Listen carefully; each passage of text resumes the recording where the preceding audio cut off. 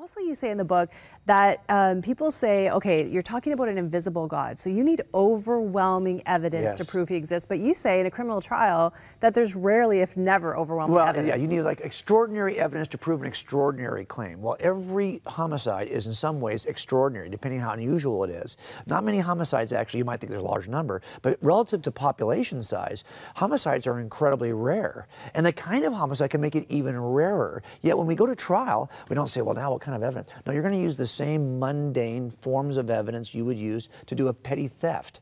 You know, it doesn't have to be extraordinary. It just has to be, is it beyond a reasonable doubt? And we do this all the time. Now, I think we need to be able to adopt that view of faith, not a blind faith that doesn't even know what the evidence is, and not an unreasonable faith that believes something in spite of evidence to the contrary, but a forensic faith that has to take a step of trust.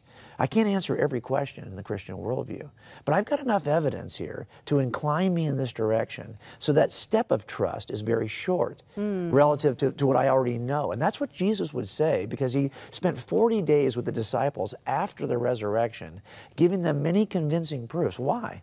Well, isn't the resurrection enough? No, he knew the heart of humans, and he knew that we needed to have those doubts answered.